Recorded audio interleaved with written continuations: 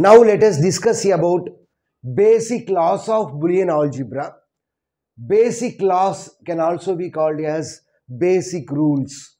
So basic rules of Boolean algebra. These rules are mainly useful in order to simplify the Boolean expressions, in order to reduce the Boolean expressions. Now let us discuss about all the basic laws one by one. Here mainly we use two operators, plus operator, dot operator. So plus stands for addition operation, whereas dot stands for product operation. So product means multiplication operation. So let us assume that we have three variables such as x, y and z. So x, y and z are three variables. Here plus means addition operation. So addition is nothing but R operation. Dot means product operation. So product means AND operation. So we know about R operation and AND operation. So we can write R as A plus B. A addition B or A or B. So if the symbols are 0, 0, then the output is 0. Otherwise the output is 0, 1, 1, 0, 1, 1 means the output is 1. So this is about addition operation. So R operation, R or addition operation. So A plus B means 0. 0 plus 0 means 0. 0, 1 or 1, 0 or 1, 1 will returns 1 as the output. Next AND operation. AND means product operation. So 0, 0, 0, 1, 1, 0 means output is 0. Whereas if the inputs are 1, 1, then the output is 1.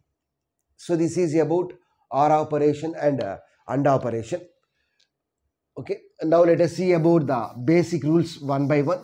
So the first rule is identity laws, basic identities.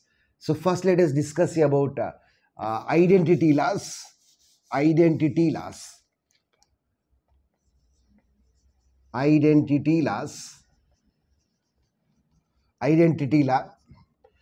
So x, y, z are the input variables. So let us take x here. X plus 0, x plus 1, next x dot 0, x dot 1. So x plus 0 means x. So by adding 0 to a variable, the result won't changes. Suppose if x is equal to 0, then 0 plus 0 means 0 only. Okay. Suppose if the x is 1, then the result is 1 plus 0 means 1. So x plus 0 means x, that is 0 only. X plus here if x is 1, then the output is 1 only. Okay. So x plus 0 means x only. So by adding 0 to a variable, the result won't changes.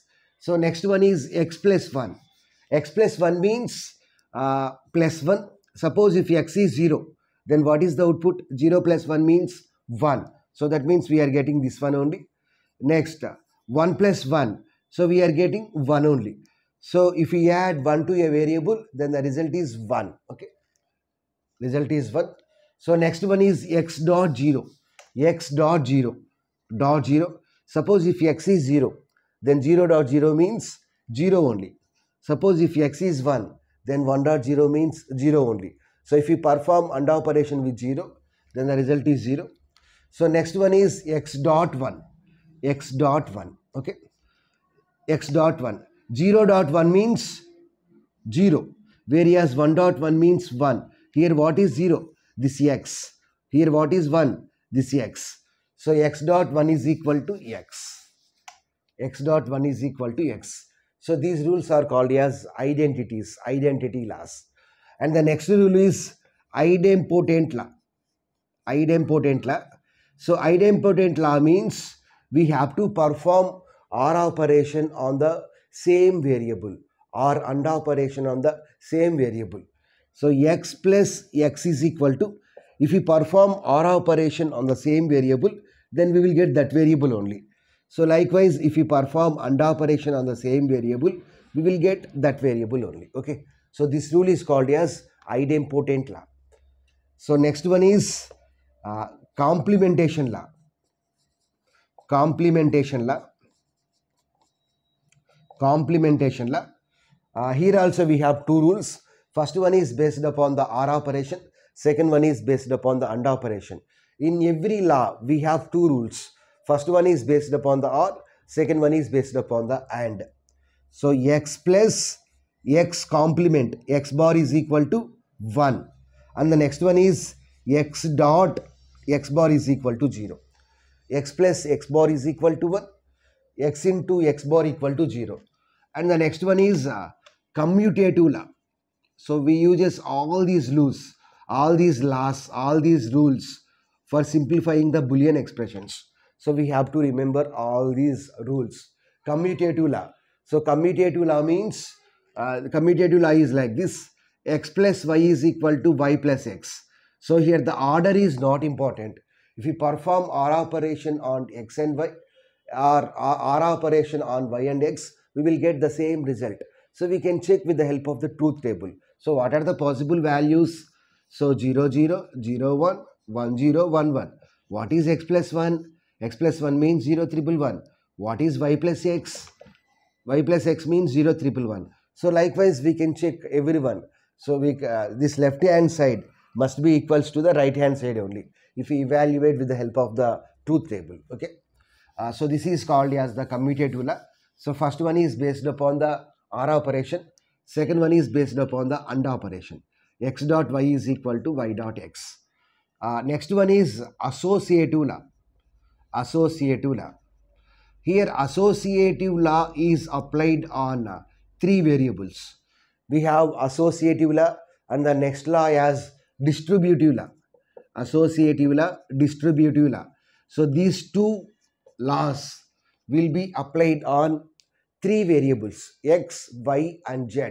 So for understanding purpose, for remembering purpose, let us assume that this S stands for same symbols. Same symbols. So x plus y plus z, same symbol. Here the symbol is plus, here also the symbol is plus. So x plus y plus z is equal to x plus y plus z. So in this expression, y plus z is evaluated first, and then the result is added to x. Here x plus y is evaluated first, and then it should be added to the z. So if we evaluate this expression, LHS should be equal to the RHS. So here this is associative law. Why? Because it is applied on three variables. Here let us assume that S stands for same symbol.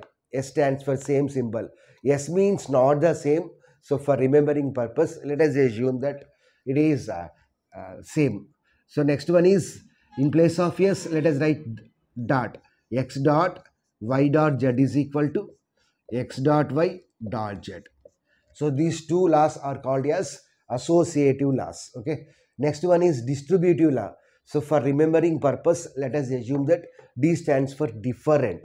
So here, if one symbol is plus, then the other symbol is dot. So likewise, if one symbol is dot, then the other symbol is plus. Here these two are different symbols, plus dot. So dot plus. So x plus y dot z is written as x plus y into x plus z. So x plus y dot z means x plus y into x plus z. So likewise, x into y plus z can be written as x dot y plus x dot z. X dot y plus x dot z. Okay. So these two rules are comes under distributive law. And the next one is absorption law. Absorption law. Absorption law is similar to the distributive law only, but in distributive law we uses three variables, whereas in absorption law we uses only two variables. So x plus, here we have to take only two variables, x dot y is equal to x. X dot x plus y is equal to x. So here we have to take only two variables. So x plus x into y is equal to x. X into x plus y is equal to x. If we want, we can check whether the result is correct or not with the help of the truth table also. Okay. So this is about absorption law. And the last law is De Morgan's law. So eighth one is De Morgan's law. So we have two types of De Morgan's law. So first one is x plus y whole bar is equal to x bar into y bar. And the next one is, in place of plus write dot. X dot y whole bar is equal to x bar. Dot bar means plus y bar.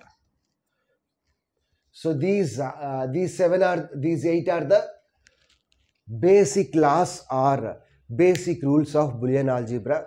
We uses all these laws and rules while simplifying the Boolean expressions.